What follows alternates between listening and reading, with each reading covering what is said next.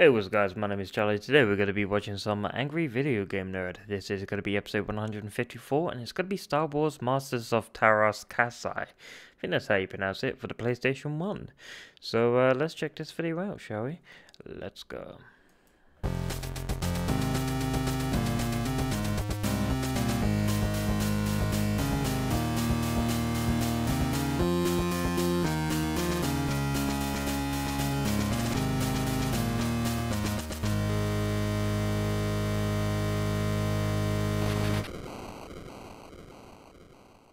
Star Wars video games come in almost every genre. First-person shooters, 2D platformers, 3D platformers, first-person shooters mixed with 3D platforming, action-adventure, racing, flight simulators, even vehicular combat. However, one genre seems to be almost non-existent. Fighting games. It's a no-brainer. Star Wars has such a huge cast of characters, they can make an awesome fighting game like Mortal Kombat or Street Fighter. So where are they? Well, I found a few. Some games featured fighting modes as a bonus. On the Wii, there were Star Wars lightsaber battles, which was a one-on-one fighter, but that came out in 2008, which was much later than the fighting game craze. Yoda and Darth Vader were also playable characters in Soul Calibur, which makes no sense. But we're talking real fighters. Why didn't Star Wars do that? The answer is they did. And they fucked it up. Oh, God. Star Wars Master of Tetris crazy? Teras Kasai? Why not just call it Star Wars Tournament Fighter? It worked for Ninja Turtles and Full House. That was a good one. So the game starts in usual Star Wars fashion with the text crawling in space. Wait, a Master of Teras Kasai? I thought the game was called Masters of Teras Kasai. Not even the game can say its own title. After the stunning defeat and the loss of the Death Star handed to the Galactic Empire, the Emperor demands drastic measures for a swift retribution against the Rebel Alliance. The Emperor calls upon the services of a mysterious young woman, Arden Lin, wise in the ways of an ancient and almost forgotten fighting art known as Teras Kasai. Okay, so what is Teras Kasai? It's got to be one of those expanded universe type of things. So what do we do when we need to look up something in Star Wars? The Star Wars Encyclopedia. Oh my God. What? Jizz? A popular style of freeform wailing music? Jizz. Yeah, there is jizz in this book. Huh. Jizz Wailer? A musician who plays a fast, contemporary, and upbeat style of music. Jizz Wailer. It's in Star Wars. Anyway, Teras Kasai, a form of hand-to-hand combat roughly translated into steel hands that is taught in the Picanth Reach. So let me get this straight. The Death Star blows up and the Emperor's backup plan is to replace a space station with enough firepower to destroy a planet with someone who can fight with their bare hands. Sorry, steel hands, which is basically the same idea as Tekken, which means Iron Fist in Japan. Alright, I guess I'll pick Arden Lin since she's the only one I know who's a master of Teras Kasai. Alright, get ready to eat my fist! What? I thought this was gonna be hand-to-hand combat. What's this bantha shit? Luke has his lightsaber, Han has a gun, Leia has a stick thing. They all have fucking weapons, except Arden Lin.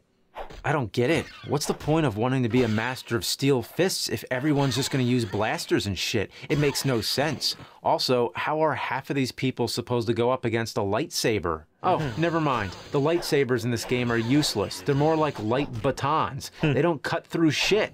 Could you imagine if lightsabers were this ineffective in the movies? Picture Chewbacca running around the Death Star and then he bumps into Darth Vader. Vader ignites his lightsaber and goes for the killing blow, but then it bounces off him like a wiffle ball bat. So long, Vader. Wow. Damn. Let's see if the ancient fighting style of Teras Kasai can help me. Let's try some of these moves. We'll start with the Teras Kasai chain starter. Forward, forward, circle, triangle, square, triangle. What the fuck? It's not working! You gotta be shitting me. The odds of pulling off a special move are 3,720 to 1, but the computer will do it every single time. Fuck this, I'm trying a new character. Okay, we have the usual cast of characters here. Luke, Leia, Han, Chewie. There's even a Gamorrean guard named Thok. That's a stupid name. Oh, look, a Tusken Raider. Wonder what this guy's name is. Oh my god. Whore? Really?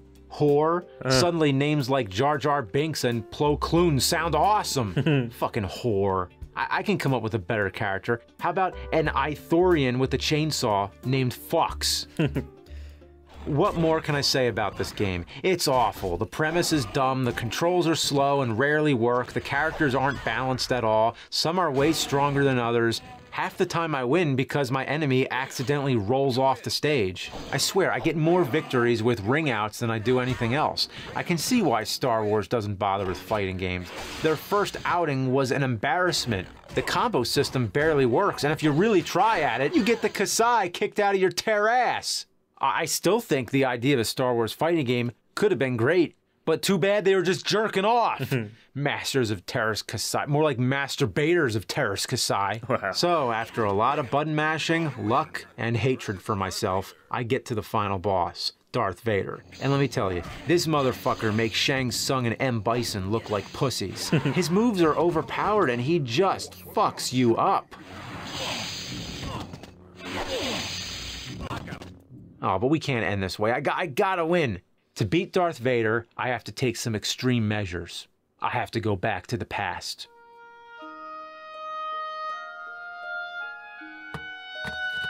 Oh my god. How do you like that shit, Anakin? Die! Die!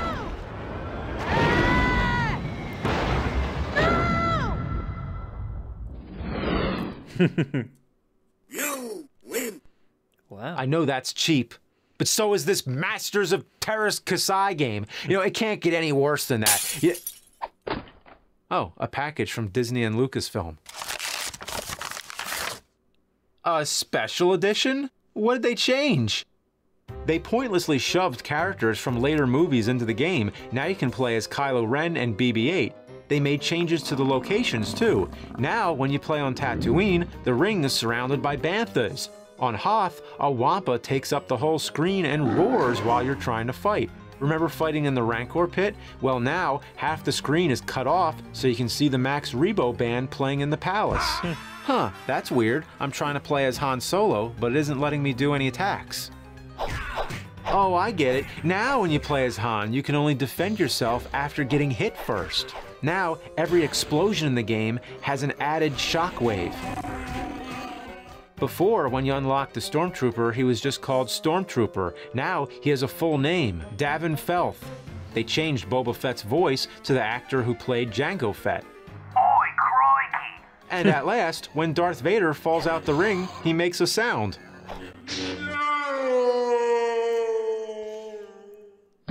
Yeah, well, if they actually made that game, it would be better than the real version. The real version, it's so bad, it tainted the legacy of LucasArts, and it tainted my soul!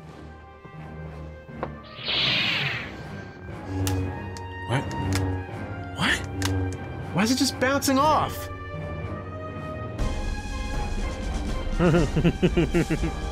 Ah! Wow. That was a very interesting episode. I gotta say, that was pretty cool.